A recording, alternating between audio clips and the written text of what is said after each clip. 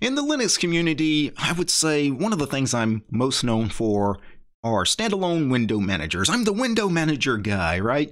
And I've covered probably like 20 window managers on camera, but here, especially in the last couple of years, the window manager I've lived in the most is XMonad, which is a tiling window manager that's written and configured in the Haskell programming language. And I love XMonad. XMonad has probably been my favorite window manager for at least a decade or more. XMonad's kind of my jam.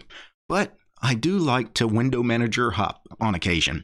And even though you guys haven't seen it on video because my production workstation here is set up with all my OBS scenes to work in XMonad, I always log into XMonad to make my videos. But I actually haven't been living in XMonad. For the last 6 weeks, I've actually been living in a different window manager, one I've used before, but I wanted to revisit. And I've been living in Bspwm for the last 6 weeks or so. Let me switch over to my desktop. This is Bspwm running here. This is Polybar at the top. I had to configure Polybar a couple of months back to work with XMonad because Xmobar was having some issues. A recent update to Xmobar kind of broke my Xmobar config.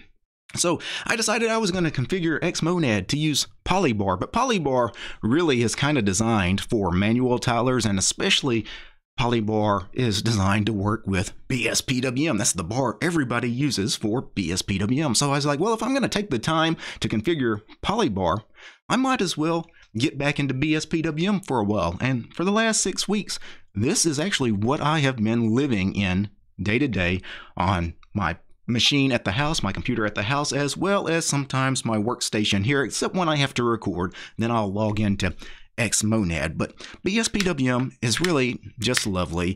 You got this weird default layout. It's not quite master and stack, right? It's I want to say, well, I can make things full screen, but let me open. It just kind of dwindles toward the corner, right? That's a layout like in the Awesome Window Manager and other dynamic tilers that I've used. They call this like a dwindle layout, where it just kind of dwindles smaller and smaller into the corner of the screen. And that's layout is not very useful in my opinion. I like the master and stack layout, which it starts out kind of like a master and stack. You get the main window, then you get two here. It's only when you open that fourth window that things get a little weird. Now the windows are really a little too small, but honestly, I rarely have more than 3 windows open on a single workspace. So honestly, the default layout for Bspwm has not been an issue for me. Honestly, I've mentioned this on camera before.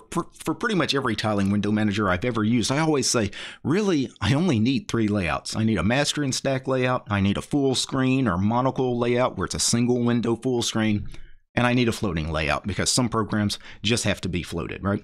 And you get all that with Bspwm. Here's that default layout, but if I wanted a full screen, a monocle, a full screen mode, I have this set to super space in my config. I can just make the window that has focus full screen. When I want to get back to that tiling layout, I just do super space again, and it gets back to the tiling layout. If I want to float a window, whichever window has focus, I'll do this window here, super S. We'll pull that window out of the tiling layout, and now it's a floating window. If I want to put it back into the tiling layout, I could do Super T, and it forces it back into the tiling mode. And I use Super Shift C to close my windows. I try to keep my key bindings the same in all my tiling window manager configs, just for consistency. Also, as more and more of these things make their way into DTOS, and I've already kind of packaged Bspwm for DTOS. It's already available for installation. I haven't done a video on it, so I'm not sure how well it works just yet. I need to do some testing, but it's there in the repository if you guys want it. But I want to make sure that all of these tiling window managers that I put in DTOS use the same key bindings as much as possible. So Super Enter will open a terminal in all of them. Super Shift C will close the window with focus in all of them. Super Shift R reloads the window manager in all of them. Yada, yada, yada. Now, of course, that's not entirely possible. You can't make all the key bindings the same in every window manager because some of them have different functions than others. Some of them don't have a function that another tiling window manager will have. And Bspwm, I will say, does have less to it than some of the more mature window managers, things like XMonad and things like the Awesome Window Manager, for example, or Qtile, which are the 3 window managers that were already packaged for DTOS. They have big communities around. They've been around for a long time. XMonad and Awesome have been around for like 12 years, 15 years. And BSPWM is a newer project, but also just because of the fervent community around things like XMonad, for example, which is written in Haskell. The Haskell community is very passionate about things. You've got a lot of third-party modules and libraries for something like XMonad, where BSPWM is very simplistic and minimal. So there's certain things that I can do in XMonad that I just can't get done with BSPWM. But for the most part, all the basic functionality that you expect a tiling window manager to have, it's here. Now, what differentiates BSPWM from things like XMonad, Awesome, and Qtile? Well, XMonad and Qtile, they handle workspaces very differently than something like Awesome or something like BSPWM. So XMonad and Qtile, they have essentially 9 workspaces that are shared across all of your monitors. Right? You just have one set of workspaces shared across all of your monitors, where things like Awesome and BSPWM, you have a set of workspaces that is dedicated to each monitor. So I have 1 through 9 right here. We're looking at the second of my 3 monitors. Workspaces 1 through 9 on the second monitor are not workspaces 1 through 9 on the first monitor. And they're not workspaces 1 through 9 on the third monitor. Essentially, I have 27 workspaces because I have 1 through 9 on each monitor. Do I need all of those workspaces? Not necessarily. I would prefer actually them just to be shared across all the monitors. That makes more sense to me, although I don't mind this. It's just a personal preference. It doesn't get in the way, though. I don't find this weird. I don't find that it inhibits me in any way. Now, of course, that changes a little bit of the workflow, because used to, I could have this window here, and in XMonad, because the workspaces are shared across all the monitors, if I switch to a workspace that's on monitor 1, this window just goes to monitor 1, because the workspaces just swap with each other. They flip, and it's really cool, and it makes a lot of sense once you get used to it, where here, this is on workspace 1 of 9, on this monitor. Well, how do I send it to workspace 1 that's a different workspace 1 on this monitor? Well, I would have to get focus on this window. I have to do something like Super Shift H to send it left, or I could just drag it with the mouse. So I could hold the super key and drag it, and just drag it to each monitor. I just keep dragging it around to every monitor. And I think I had a key binding. Super Shift comma would take that, to a different workspace. It actually moved the window to my third monitor, but because it moved it to the third monitor, it replaced it with PCMan FM that I had over on that monitor. That's weird, right? It's kind of different kind of functionality that I'm not quite used to, right? It's a little different. So that's the only thing. And when you swap between these window managers, it's really easy actually to swap between XMonad and Qtile, because they're essentially Qtile's almost an exact clone of XMonad, just written in Python. And Awesome is very similar to XMonad as well, because they're all dynamic tilers. BSPWM is a manual tiler, meaning you could actually on the fly decide where the next window will open. I'm going to focus on this first window, and if I do Super Control, and I believe is it Super Control, and I got to look up. I never use pre-selection. Super Control HJKL. So if I do Super Control L for right, you can see that that space has been divided into 2 columns. Now you can see the next window, if I do Super Enter to open another terminal, it's going to open right there in that pre-selected right direction. If I did Super Control J for down, you can see now I could put a window there. Now, I never use that. Manual tilers, they're kind of neat, things like i3, things like BSPWM, but how often do you really want to force a window in a spot? Typically, on the fly, I'm working, I just want to open windows, and with a dynamic tiler, there's predefined layouts, and because you have those predefined layouts, you always know where the window's going to open. And if for some reason it opens in a spot that's not quite where you want it, once it opens, then Super Shift J and K to just move it through the stack to the spot that you do want it. That makes a lot more sense to me, because honestly, the pre-selection thing is confusing. It really is. Like, I couldn't even remember the key bindings. I've been using this thing for 6 weeks, and yeah, I haven't touched pre-selection. So neat feature. I mean, it's a cool feature. I don't mind that it's there. It's just how many people would use that? I would think not very many. Now, one function that is available in XMonad, Qtile, and Awesome that I find I use all the time. I literally use it on a daily basis. Is the ability to shrink and expand windows. So if I had 2 windows open side by side, the ability to make one a little bigger than the other, to adjust that size. And the way this is done in XMonad and Qtile and Awesome is I could do Super H or Super L, depending on whether I want to move it left or right, whether I want the window to shrink or expand, right? And that's how I have that set. And it makes sense. It's very intuitive. It's a little clunky and a little weird in Bspwm because the key bindings I'm using are Control Alt and then HJKL, so you can actually shrink and expand in all directions, but it only works for the window with focus. So if I want to expand this, I focus this window and go Control Alt H to move it to the left. But if I do Control Alt L to move it to the right, that doesn't work.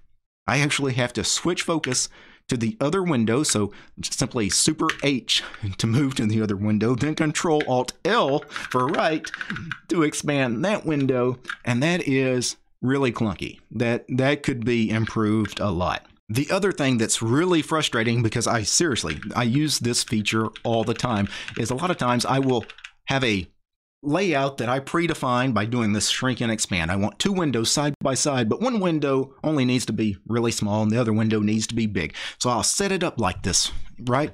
Well, watch what happens when I close one of these terminals. Super Shift C closes that terminal. Now let me open a terminal. It doesn't remember that I had that layout, the shrink and expand thing going on. Meaning every time I close a window, it's going to forget what I had, and every time, and this is kind of frustrating because, like in XMonad, I'll do that shrink and expand thing on one workspace because I always have the same programs open there and I always want them to be in the same spot. And it will remember, even if I close them and then open them later, XMonad will still remember that that layout is there until I reverse the shrink expand thing to actually make the windows even in size again. Bspwm forgets it as soon as something changes, as soon as you close the window, for example. All of that is gone, and that's annoying if you're constantly coming back to a workspace and constantly having to set that layout manually yourself. One thing I should talk about is actually the config for Bspwm. If I go back to the desktop, let me move Doom Emacs here. So this is my SXHKDRC. So the main config file for Bspwm, I would say 99% of the time when you're configuring Bspwm, you're actually going to be working in the SXHKDRC, which is the config for the Simple X hotkey daemon.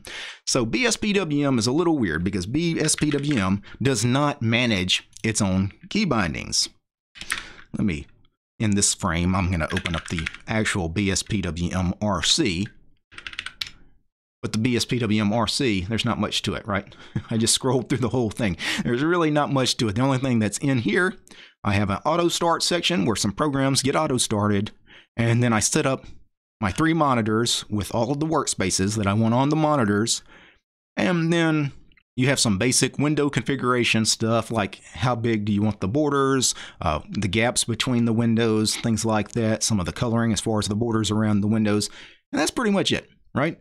Most tiling window manager configs, 90% of them are things like key bindings, right? It's what the keys that you press, what they do. And all of that goes in a separate config, the XXHKDRC.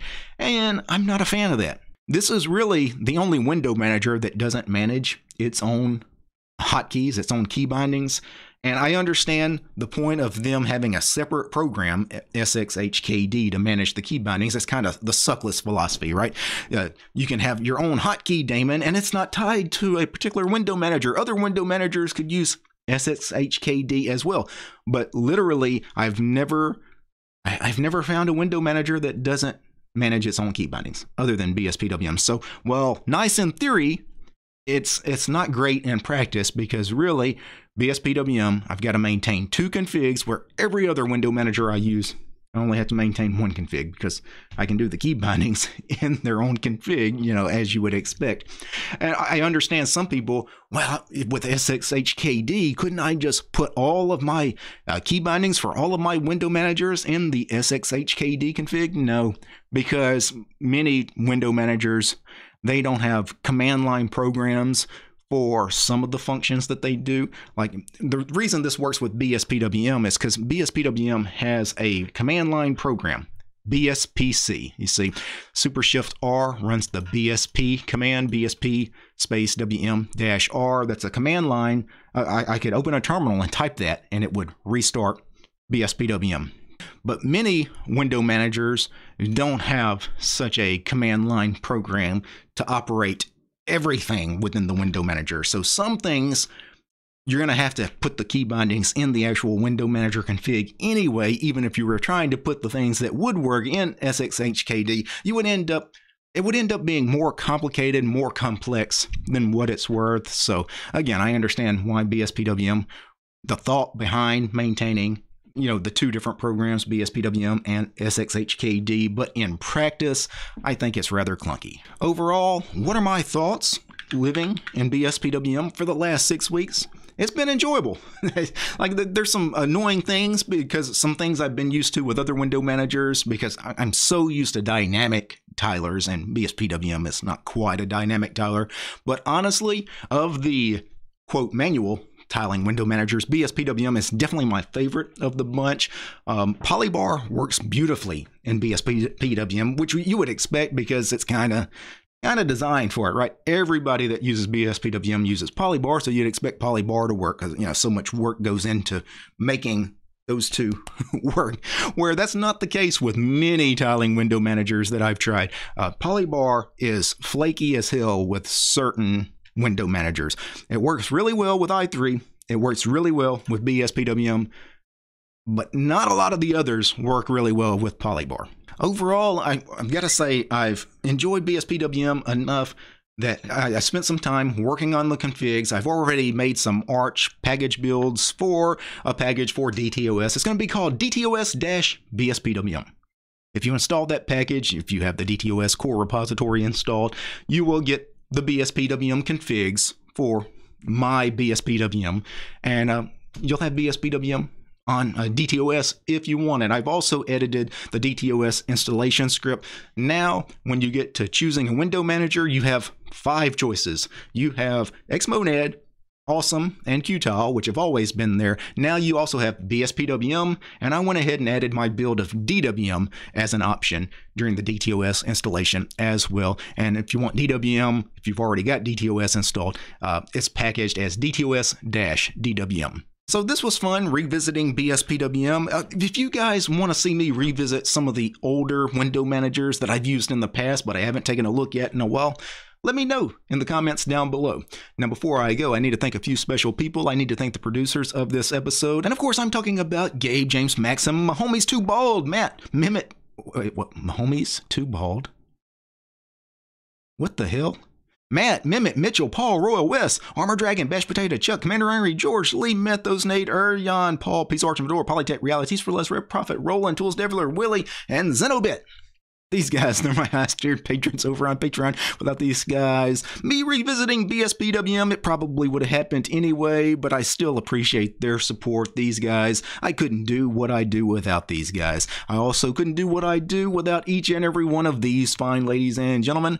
All these names you're seeing on the screen right now, these are all my supporters over on Patreon. I don't have any corporate sponsors. If you guys like my work and want to support me, subscribe to DistroTube over on Patreon. All right, guys. Peace. My homies Too Bald. What kind of name is that?